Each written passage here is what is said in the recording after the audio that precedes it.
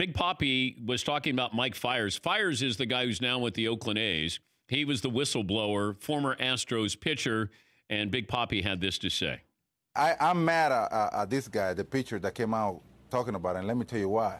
Oh, after you make your money, after you get your ring, you decide to talk about it? Why don't you talk about it during the season when it was going on? Why you didn't say, I don't want to be no part of? Oh, now, so you look like a snitch. Okay. So I think Mike Fiers is a snitch here. He's not alone. There are guys who feel the same way. Without Mike Fiers, we don't know that the Astros cheated in 2017. Here is Big Papi on believing what some of the Astros are saying about Jose Altuve. I heard Correa the other day say to Kenny that Altuve had nothing that had to do with because he don't like it. And let me tell you, I believe that. But let me tell you what's the problem is. Just for being part of the group that was doing it, you are guilty as much as everybody else. That's true. I want to know who actually benefited from this, because it's starting to feel like, hey, I knew it was going on, but I didn't take part in it. Now Altuve, if I'm Altuve and I got in front of the media, I would have been livid. If I, when they first got in front of the media in spring training, I would have been like, hey, I was never involved in this. Don't know anything about this. Didn't agree with anything here.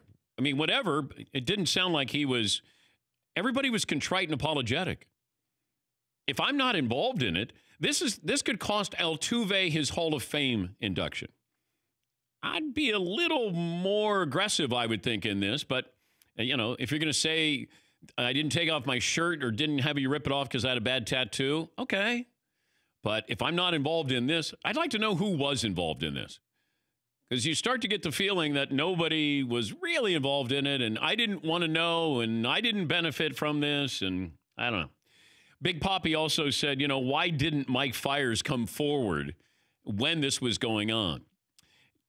To that, I would say to Big Papi, your Red Sox team is on the hook now to get punished by the commissioner, probably a week from today. Should somebody have come forward? Are you going to call out those players? Should J.D. Martinez come forward? Mookie Betts come forward? You can't be critical of Mike Fiers and say, why didn't you come forward earlier? The Red Sox are going to get punished. And, of course, it's the manager who gets punished. The players don't get punished. But you want the players to come forward in real time and say, hey, we shouldn't be doing this. Is he going to call out the Red Sox players? Because I don't think anybody came forward. You know why? Your manager is leading the charge, and you guys are benefiting. Yes. David Ortiz is listed as a special assistant along with Pedro Martinez and Tim Wakefield with the Red Sox. All right. Yeah, so Big Papi had some things to say there, and I don't even get into the talking about cheating and Big Papi. He was the Mitchell report that came out in 2003, and his name was on there. Do I have my suspicions? Absolutely.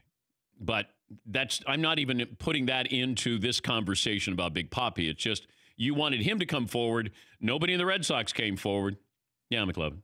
Well, it's not even that Big Papi was on Mitchell report, but he definitely played with Manny, who was later busted. Well, that's his best friend. Yeah, but PD's is a little different because I don't think everyone knows who's on PD's a lot. You keep it quiet. Well, I'm not saying he should have come forward there. Right. But some people on Twitter are saying that. But I do think there is some hypocrisy from leftover from the steroid era. Like they weren't, you're calling Fiers a snitch, but everybody sort of put their head in the sand when the money was coming in steroid era.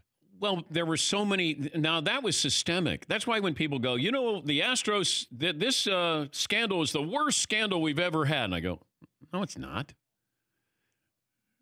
I mean, steroids changed the game, the entire game, forever.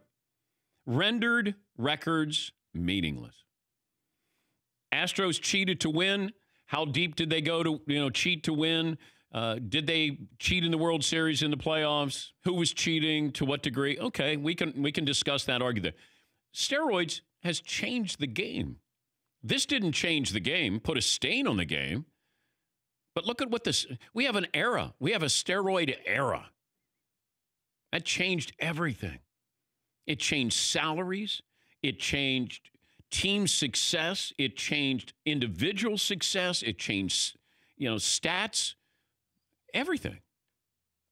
The Astros cheating scandal, and I do believe there are other teams that do this or have done this and haven't gotten caught.